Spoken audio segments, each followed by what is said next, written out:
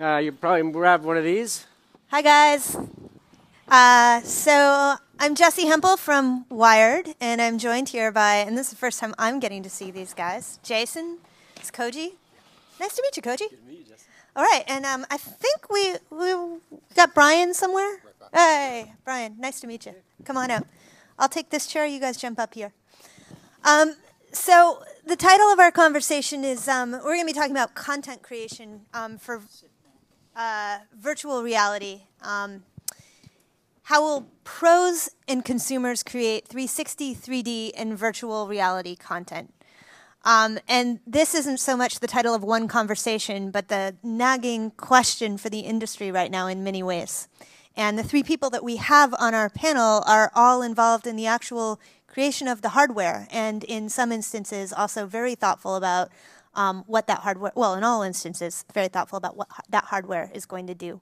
So before we jump into that conversation, I'm going to have each of our panelists introduce themselves and tell us a little bit about the work that they're doing at their respective companies. Jason, just because I know you already, I'm going to pick on you first. Tell us about Lytro. Sure. So I'm CEO of Lytro, and at Lytro, we're building light field capture systems, and just quick explanation of what the light field is. So light field refers to the idea of all the rays of light flowing in every direction in a given space versus just a traditional flat 2D image. And so what we aspire to do with our products for both virtual reality and film and television production is capture the light field, which gives you new powers in terms of creating super immersive 6 degree of freedom VR content, kind of really game-changing in terms of the way that people are starting to make movies and television and incorporate visual effects and a whole bunch of other things that we'll hopefully get to. Totally, and that is a new and different Lytro than many people in the audience might be familiar with, so we will go into that in a few minutes. But Brian, tell us a little bit about what you do at Facebook. My name's Brian Cabral. I'm a director of engineering at Facebook, and we've been building and are about to open source a 360 3D stereoscopic camera. Perhaps the most novel thing about it is it's open source. And the whole goal is, like with a lot of our efforts at Facebook, is to actually engage all of you in building a new medium. And we didn't think we could do it simply by ourselves. We felt that if we could inject some technology into the marketplace and engage everyone, we could actually move the technology faster, both in terms of the artistic creative aspects, getting more cameras out there so more people are shooting and learning how to shoot with them, and also to improve the technology, because I think we're really at the beginning. I don't look at what we're doing as finished in any sense of the word. And so that's what we've been doing, and it's pretty exciting. Awesome, and we'll go into that a bit further too. But first, Koji, I want you to tell us a little bit about what you do at Jaunt. Sure. So my name is Koji Gardiner. I'm the VP of Hardware Engineering at Jaunt. So at Jaunt, our mission is to enable creatives to make immersive VR experiences. And so to that end, we've created an end-to-end tool set for capturing, stitching together, and ultimately distributing VR content. And so my role at Jaunt is working on the capture side. So we've developed a full VR camera system that we designed for the ground up, specifically for VR, called the Jaunt 1 camera. And that is a professional tool that we're making available with our partners to create VR content, which then moves through to our software and stitching algorithms and ultimately through distribution on our app. So that's what we're working on, is basically this tool set to enable people who are interested in making VR content make that a reality. And so, Koji, let's stay on that for a second. Who are the people who are likely to be using that tool? Are they folks like me? Are they folks in Hollywood? Sure. So we're working with a wide range of different partners. Just to start with, we're building a professional tool, so it's not a tool for consumers per se, but we're working with a number of verticals. So we're working with musicians, with content creators in Hollywood, with industries such as sports who are interested in creating VR content.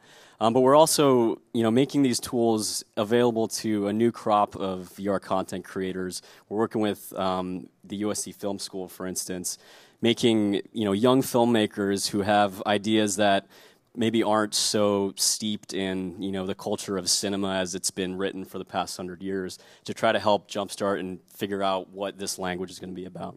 Fair enough. So let's come back to Lytro a second, Jason. When you arrived at Lytro, it was a different kind of business.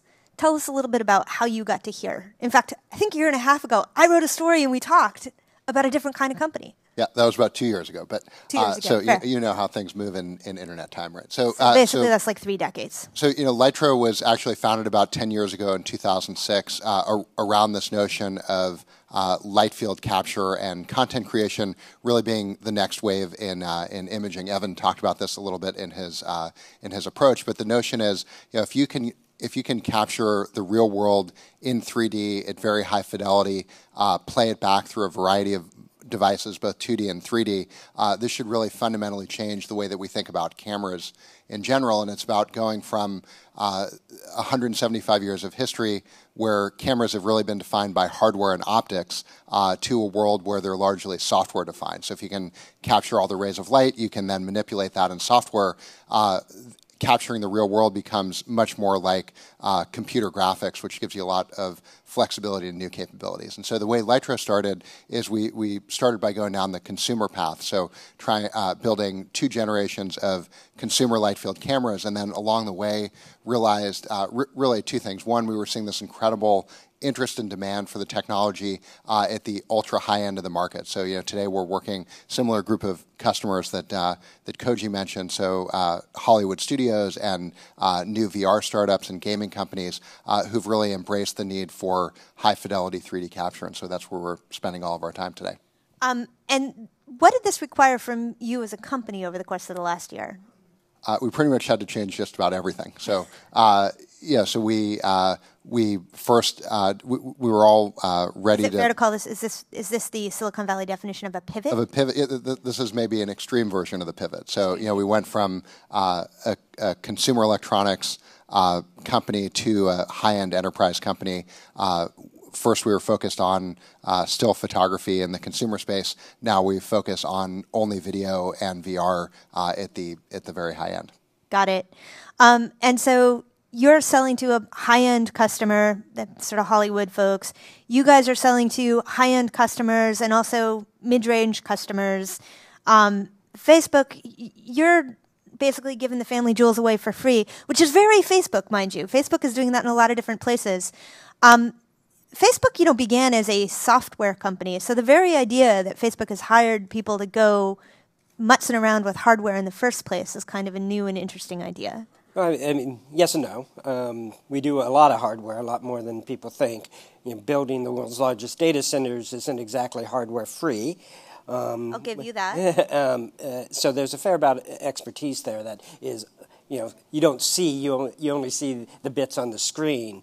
And certainly with our internet.org, we're building drones, and that is hardware. So there is a little bit more in our DNA than just software. But as Jason pointed out, all of us build computational cameras, and the compute part is pretty important. And that's why we felt that we had technology we could inject into the marketplace.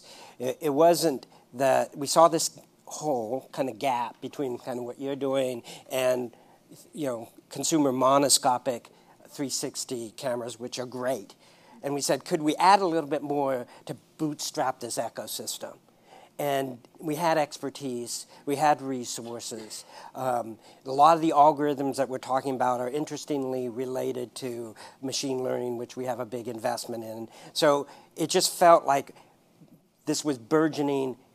We could add a lot to it. We could grow this ecosystem quite a bit.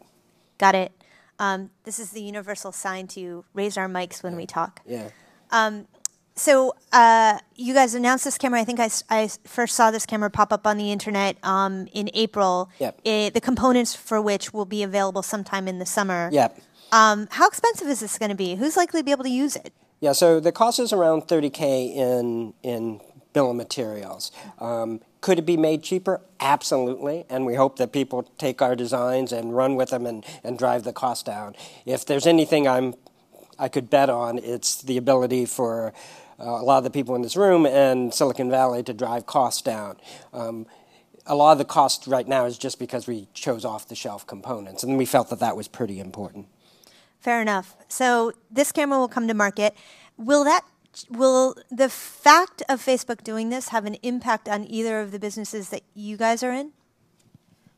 I'd look at it from a different perspective, and I think we the three of us have all talked about this before, so I think we agree, which is, we're in this interesting evolution where you really want to draw a distinction between 360 video, which is like really an important first step, and then actually creating virtual reality content, which is, we at least at Lytro, we would define as fully immersive, 6 degrees of freedom, really making you feel like you're in an environment that doesn't physically exist. Right. And I think what Facebook is doing, which I think is great for the industry, is they're making that first step, creating lots of high quality 360-degree video content much easier and more accessible and better, and that should hopefully drive the whole industry towards really the ability to create true VR content. Yeah, agreed. And I think Brian and I were talking just this morning. We're at a point now where the technology is there to create the capture systems to be able to at least start to make seamless 360 3D video. And that's just the starting point. Now that that's there, we need to get that technology into the hands of people who will create the content and start to figure out, what works, what doesn't, how can we actually make compelling content in this new medium. So let's talk about the content for a few minutes. It's a natural place to go. I think, Brian, you sent me a note back this morning saying, yeah, but, there's some real new challenges to telling stories in this new medium. So we're at the very, I'm just going to say, earliest sort of point when it comes to figuring out how to tell stories. What are you guys seeing and learning?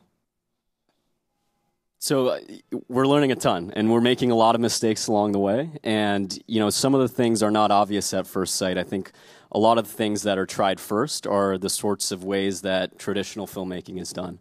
So to give an example, one of the things I think all of us struggle with in 360 VR is how do you do a cut, right? How do you go from one scene to another in a way that makes sense in VR? And that's something, to give an example, we did a piece last year. It was a horror film where in the VR scene you are basically a captive and you're in a room, and we wanted to transition from that room to another place. And we did it first by just cutting between scenes and maybe trying to fade to black, fade back in. And it didn't work. You just didn't feel like you were transported. So one of our producers had an interesting idea, which is let's have your captors come up to you, put a bag over the camera so you're blinded, then fade to black, fade back into a different scene, pull the bag off of your head, and now you're in a different place. And it was a very simple... First of all, that's terrifying. It's terrifying, absolutely. And that's why, it was a horror film. And not only did it really put you into the action, but it actually really worked. You felt like I'm going blind and now I'm somewhere else. So those are the sorts of, I think, exciting new creative ways that people are using this technology that is really great to see. Yeah, and I think maybe to add a historical perspective on it, so one of the things that makes VR super exciting and very challenging right now is that it's really the first medium in media where the format and the way that you tell the story hasn't been defined at the birth of the medium, right? So if you go back 100 years and think about movies, from the very first movie, we were kind of locked into this rectangular format of telling stories. And so we've now had 100 years of innovation around how do you tell a story well in that medium. VR kind of strips away all those boundaries, opens up all these new opportunities. But I also think that anybody who tells you that they know how to create great VR content either A, is lying, or B, has never tried it before. Because it is, you guys agree, it's all experimental right now, and there are going to be some really successful things, and then a huge number of things that fail, and we'll be like, oh, why'd we ever think that would work? Right. Yeah, and so certainly almost all the even simple things that you'd think would be easy aren't. Lighting, for instance. Every scene you shoot, your illumination is in the scene, whether it's sun. If we were shooting the stage, we have really bright lights. You don't have hoods on the camera, cowling on the camera as much. All of these things you take for granted are just not there anymore. it opens a bunch of new opportunities up as well in terms of storytelling. We recently did a shot up the street at Grand Central Station, which was pretty epic. But try shooting in a space that big with a lot of actors. The sound was incredibly bad because it's basically hard surfaces. The lighting is challenging. Everything about it is challenging. And then you go in and say, what type of story am I trying to tell in that environment? And you're going to continue to see people push that envelope on what stories can I tell and which ones just don't work. And how do we evolve even our stage setting? Like this stage setting is a 2D stage setting. Yeah. You know what it makes me think of? So a good friend of mine was early at Second Life. You remember Second Life?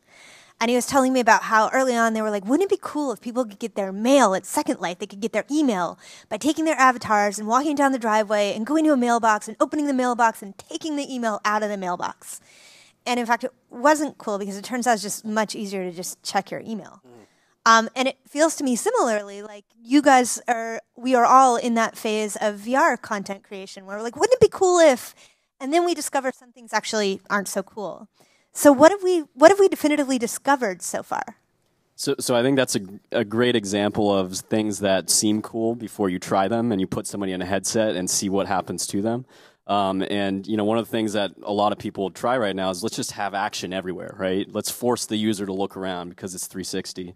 And unless there's a really good reason to do that, it just makes you uncomfortable, right? You have to stand around and move around. And there are some things like when you have two characters speaking to each other, there's distances that work and there's some that don't. You don't want one person here and one person over there because you're caught kind of in the middle, bouncing back and forth. So these are the sorts of things where until you try it, the concept and what actually people are going to experience might not jibe. Yeah, that makes sense. So what do you think the relationship will end up being between 360-degree and 3D photography and VR? Is one a Band-Aid while we get ourselves to the other, or is there a place in the future for both? I definitely think it's a continuum. I think that in the same way, if you look at Facebook today, right, you have pictures and you have videos. There are different times and experiences and use cases where one makes sense versus the other. But I think that what you will see from all of us here is that we're all going to keep kind of pushing the bounds of what are possible in across all those different mediums. Also, another interesting thing is a certain zeitgeist is happening right now, I think, with both the input and output and the distribution technology. If you really look at all the pieces, the work that we're doing on capture, the display technologies, all of that kind of is coming together. And in fact, the camera we built, we could not have built 5 years ago. We just couldn't have, for a whole bunch of technological and cost reasons. Same thing with displays. Displays are getting better, and both in terms of AR and VR and group immersive experiences. That is going to continue to accelerate. And as it accelerates, we'll see a much more of a convergence, both in the storytelling and in how we build the technology. So what are the next sort of 3 things that you guys would like to see happen to basically amplify or speed up that acceleration? Certainly from our end, just more content creation. And not just for the sake of content creation, but in order for the technology to evolve and to be able to tell those rich stories, you have to try to tell a lot of stories.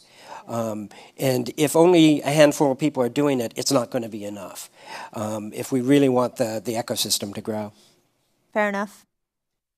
I think along those lines, the display and the headset technology is still at a very early point, right?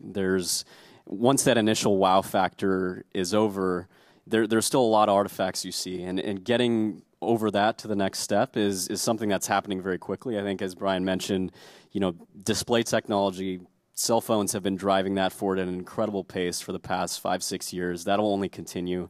And VR is really now giving the handset manufacturers a reason to up the pixel density. It's actually an interesting thing we found by talking to headset manufacturers is they are now interested in making their phones VR capable. And that's something that I think will continue to drive adoption amongst people who have smartphones. what is the role of the consumer, the amateur, if you want to call somebody like me that, versus the pro at this point when it comes to content creation? Good. They all lift their microphones. I mean, so I think the way that we look at it, right, is that the first thing that all of us need to do is create great consumer experiences, right? So we need to, between Facebook, Jaunt, and Lytro, like we need to make VR so good, so compelling that either at work or at home you want to put on a headset, whether it's your phone or a higher end device like an Oculus, because what you can get out of that is just so cool and so amazing and so different than you can get anywhere else. So I think that's job one. I think that if we all do that well, and we're all working very, very hard to do that, then what we would hope to do is kind of inspire in you stories that you want to go tell or experiences that you want to create for other people in this new medium. But I may be more pessimistic than these guys, but I think we are at the extreme early end of making that possible and useful. So I think people have described where we are in VR today as being like the first iPhone circa 2007. In my view, I think we're much more similar to the first IBM PC, when the monitor was like this big green CRT thing. So a lot of aspects of the ecosystem have to get a lot better before I think there will be great consumer-created content for VR. Now, with that said, I think that one interesting thing is happening as well is that inexpensive 360 cameras, while not maybe glorious in the super immersive experience, it is great to start seeing people shoot with this all the time, even if it's monoscopic, because it is a natural bridge. So I think I do like the fact that we're seeing it at kind of all parts of the spectrum, and it starts to give that visual language to early adopters, like my kids will start shooting with 360. They'll get that language. In 10 years, they'll know the language. And so I think it is important, even if it's kind of awkward at first. I think it's great. I'm glad to see that there is a full spectrum of technology from yours clear down to a handheld device. Yeah, no doubt. I think I have a bit of a counterpoint to that in that one of the reasons we're focusing on high-end content creation to begin with is we do see that there's a bit of a risk in VR for user-generated content that doesn't take into account what VR can do to your bodies. And so one of the things we learned very quickly is if you don't stabilize the heck out of your shot, you put on a headset, you're going to feel sick. Yes. And that's a visceral experience that can pull people out of wanting to experience VR. And that's something that we early on learned and decided, let's make sure that things we capture and put out there are not going to make you sick. It's something where even something as simple as mounting a camera to a car that's accelerating can give you that weird sense of head and body not matching. It's like when you're at an airport on a moving walkway and you get to the end and your brain thinks you should still be moving at a certain speed, but your body's saying no. And it's that disconnect that, if you don't take care to make sure you don't make the user sick can have problems. So you would go so far, Koji, as to say that to put this into the hands of consumers too soon threatens to hold back the industry because folks like my wife, who already is not quite sold on VR, is going to be like, oh, why would I want this? I would say that there's a risk of that. I mean, there's a risk of user-generated VR content causing people to feel sick in VR and that hindering the adoption of VR. What do you guys think about that? Yes and no. I think that, as someone who just open sourced a camera. Yeah, I think that I guess I have great faith in humanity in the sense that people will learn how not to do that. Some will get it wrong, and they won't have successful. If they're trying to shoot for like a small business and they start doing that, they're not going to be in the small business for very long. That's one. And number two, if we're going to widely learn this new language, we have to give a lot of books out there. I mean, there was this, during early printing press times, there was this worry, oh, if we give these out to too many people, they're all going to, we don't know what they're going to do. And the fact is, yes, we don't know what they're going to do, but I have faith in humanity that they'll figure it out. So I'm kind of pro-democratization of technology, and there's going to be bumps along the way. So there's going to be a bunch of people that don't get it right, and so be it. We'll learn. Yeah, I think it'll be a lot like the early days of the App Store and Google Play and iTunes, right? Where the cream will rise to the top. There were a lot of crappy apps. Then there will be some bad VR that we'll see, but I think that it'll get sorted out, and that consumers will kind of vote with their eyes in terms of what they watch and what gets promoted and distributed. Now, if to the degree that you can say, I mean, do we need sort of one killer piece of content, like the movie that everybody has to see, or does the future of the success of VR depend on filling the pipeline with so much fairly compelling stuff that there's something for everyone?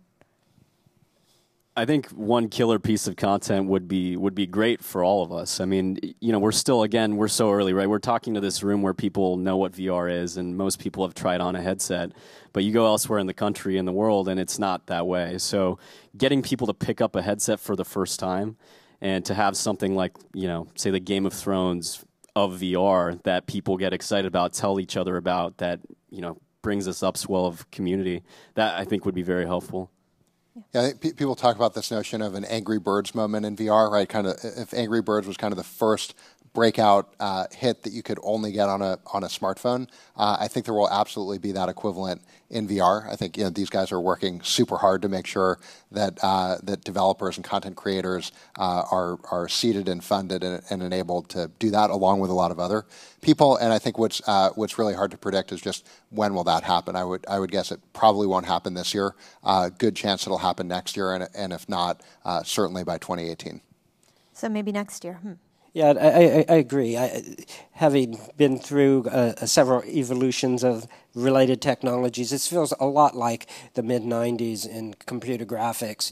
Artists were looking at early computer graphics and saying, oh, it's too plasticky, we'll never be able to create something creative with it, why are you bothering, this just isn't going to work. And John Lasseter took a plastic ball and a couple of lights and bounced them around and showed that you could create emotion with computer graphics, and the rest is history, as they say. It did take a long time for that to fully gestate, but I think that that's going to inevitably happen. When exactly, I'm not sure, but if we get enough equipment and technology out there, there's plenty of really creative people that I am totally confident it will happen. So when we think about the magic of the content, I'd love to hear from each of you one example of what you find or have found to be the most profound thing that you have seen with VR. I do realize I'm asking you to narrow your babies down to one. It's definitely a lot, but one piece that I thought was amazing that was now done almost a year and a half ago was there's a VR studio called Verse that's run by Chris Milk that probably some of you are familiar with. He made a piece called Clouds Over Sidra, which was a VR experience around the Syrian refugee crisis, and I thought that kind of better than anything else up to that point, and in some ways even now, that demonstrated the power of VR to put you in a place and have an experience that you would just never get conventionally, and really connect on an emotional level with a very, very important thing that's going on in a way that's just not possible with other technology. Let's just get a sense of our audience here before we continue. Who in the audience has seen that piece? Wow, so more than a third of our audience has seen that piece. So, okay. For me, it was much more personal. During the development of our camera, I had brought a headset home to show my dad what we were working on, and I expected oh, that's nice, son. Thank you for showing it. But it was a shot of inside of our Facebook buildings, and it was just some of our colleagues. It was a test shot. But my dad immediately started asking me all about the people. Do you work with these people? How many in this room? This place is huge. How big is it? I had a full conversation as if he had visited Facebook. And given my dad's age, which is up there now, he wasn't going to go there. And at that moment, I was profoundly moved. I was profoundly moved because I didn't expect it. And I didn't hand that headset to have that dialogue. And suddenly I realized the kind of the profundity of the technology. And I said, if that can happen here, it can happen anywhere. And so it really made me feel if we can get this out to enough people, it's going to change the world. Yeah. Yeah, I think for me, one of the pieces that the New York Times did called "The Displaced," I believe, following the lives of children who had been displaced by war and by famine across the world. Those types of documentary pieces that put you somewhere else in a situation but allows you to look around and actually feel transported are really powerful. So I think documentary type filmmaking really gives you a sense of objectivity that standard 2D frame documentaries don't. So that's been a really powerful one. You know, so as I listen to this, I look at the three of you, and you all are, to some degree, hardware people. And you all just described these experiences that were extremely person-centered. And it makes me think back to what Gregor just said right before us. You know, he said, we're not in this for the tech of it. We're in this for I'm paraphrasing, he didn't say this exactly, but for the human connection element of it, that aspect of it.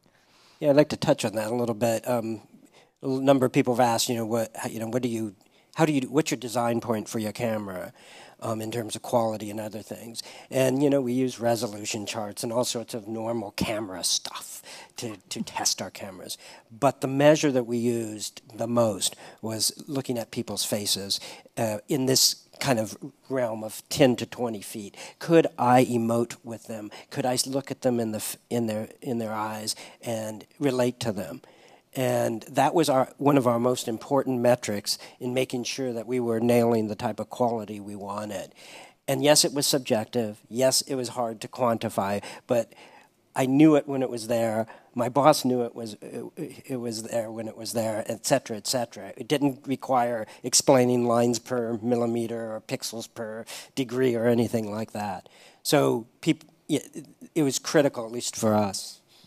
Yeah, I think we would tell you, when we have, in the whole company, we're about 80 people, we have 3 hardware engineers, and everybody else is a software engineer. And the way that we really think about and talk about what we're doing at Lytro is we talk about science for technology for art. So, our customers are people exactly like you described, people who are telling stories, people who want to create a human connection, and our job is really to enable them to do that better through technology. And that's kind of our centering point and where we focus. Yeah.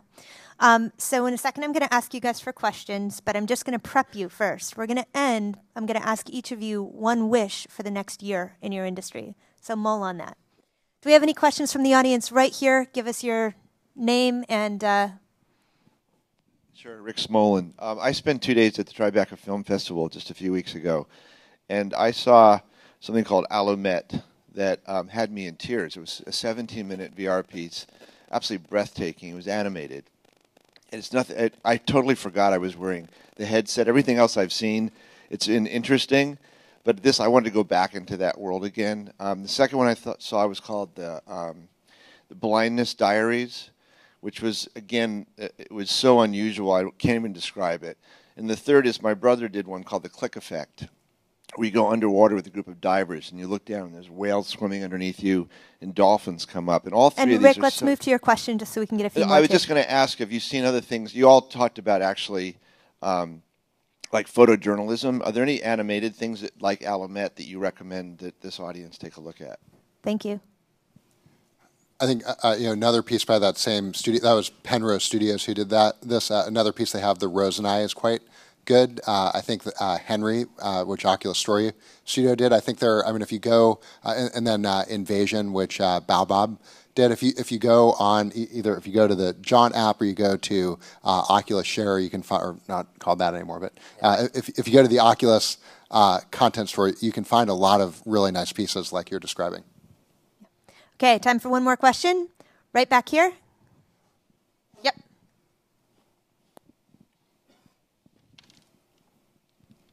Hi, my name is Raphael Spring from Dot Product. Back in 2010 to 2012, I guess, we had this big craze about 3D TV.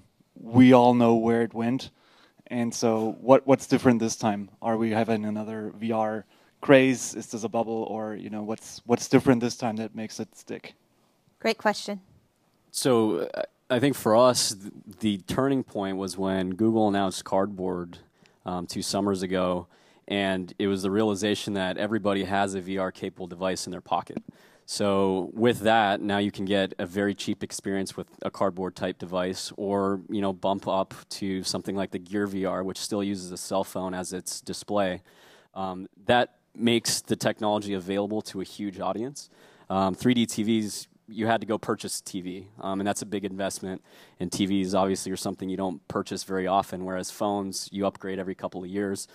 So the user base, just by that fact alone, is a lot larger. I think also, just by a show of hands, who here has seen any VR experience where after watching it, they're like, wow, that was incredible. I saw something new. I really like that. So what did you say, about half the audience? Now, same question. How many of you have ever seen a 3D movie where you're like, wow, seeing it in 3D was so much better than seeing it in a regular format? Okay. Not as few as I would think, but I would argue that 3D movies and 3D TV were a gimmick in terms of a way to drive increased ticket prices and get people back to the movies, but they didn't fundamentally enhance the storytelling experience. I think the power and the promise of VR is to really bring this new medium to consumers and professionals and enterprise, and we are absolutely at the earliest stages of that. But I'm very optimistic that it'll end up getting there. And I would just say as a business reporter that it's a question of top-down versus bottom-up. Follow what consumers want versus follow what it makes sense for manufacturers to try to monetize. We didn't want 3D TVs. Okay, one wish. We'll start with Koji for the next year.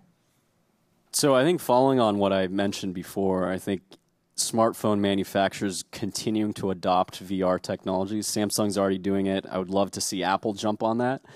Because one of my greatest regrets right now is I have an iPhone, and there are a few headsets that are good out there, but nothing as integrated and as nice as the Gear VR. So having that continue to move over the next year is a great wish. Got it. I would love to see 360 3D content coming out at least weekly, if not daily. That we'd be sitting here and we'd have dozens to choose from all the time. Yeah, totally.